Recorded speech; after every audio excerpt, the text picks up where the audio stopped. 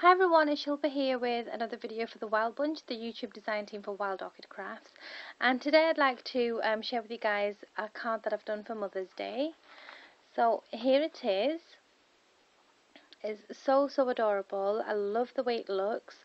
I try to keep it pretty simple, and it's just to give you guys an idea of how simply you can actually create a card, but it looks totally gorgeous and really effective.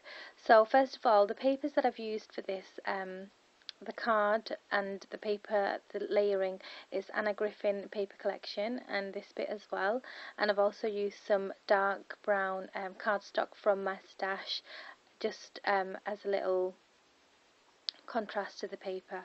So that's how it looks, and I'm going to go through what I've done. So it's an A6 card, and it's just a few matting and layering. So what I've done here is just inked this layer of paper around the edge just to make it pop a bit, and then I've added this dark brown cardstock on top of it, but before I stuck it down I just wrapped some of this beautiful satin ribbon around it, and then tied a little bow in the same ribbon and put it on top with this beautiful cabochon. So that is the first bit. So I'm going to show you guys the ribbon that I've used. It's really stunning, and I've actually got quite a few of these in my collection now, different colours from Wild Orchid Crafts, and the one that I've used is the 1/2 inch gold satin ribbon, and you get a whole roll, which is a great price. You can check out the price online, I'll put the code below.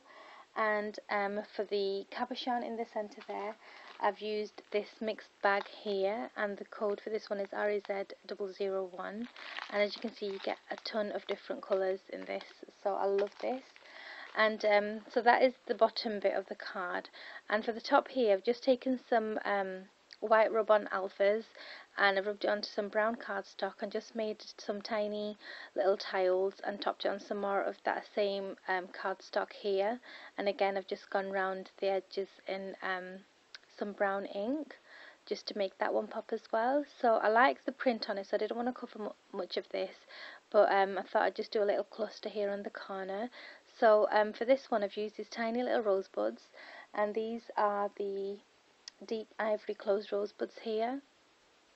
And then I've used this one, which is, I've got the pack in front of me here, it's from this pack, which is the white and pink centre wild roses 30mm ones, and the code is PM-00124.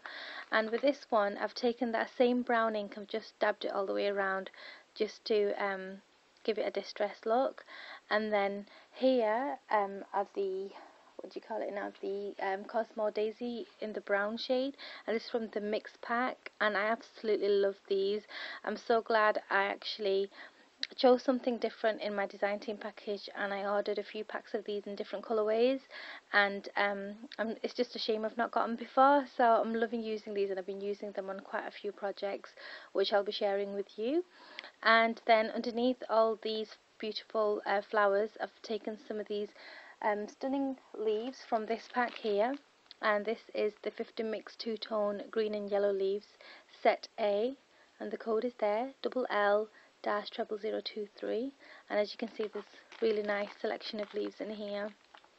So I've used two kinds. One is this large green one, and there's one here and here with the hint of like a burgundy or like a purple colour going around on the edge, and I've also included a tiny little rose there, which is from this pack here, which I missed out, which is the 50 taupe mulberry paper roses 15mm ones, FM-00142, and I really like these, and I love that size as well.